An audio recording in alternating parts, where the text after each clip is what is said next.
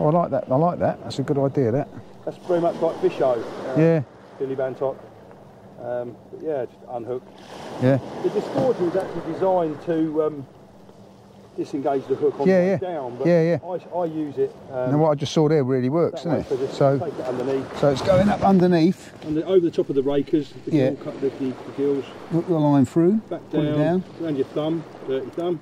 Yeah. Pop the hook back, the hook forward, and you just feel it release, and then when you pull your snood out, it just comes out. Comes out. There's no blood. There's no blood. No, that's a chance of. That's a real tip. That is, because I've often wondered how to, because they do engorge the hook, don't they, Plaice? This is designed to. This is a great disgorger. They do them in different sizes. Yeah.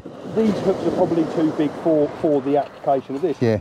But the idea is that when you put that in and hold the line down straight. Yeah. It masks the point of the hook, doesn't it? Exactly. It masks the point, and it can just slide over top. But I use it that way. On smaller hooks, if I was fishing line, then that does work to do that. But if you go through, trap the line back down, and you can hook the hook back in that way when you've been through the gills and pass it through without hurting the hook. Yeah. It's different.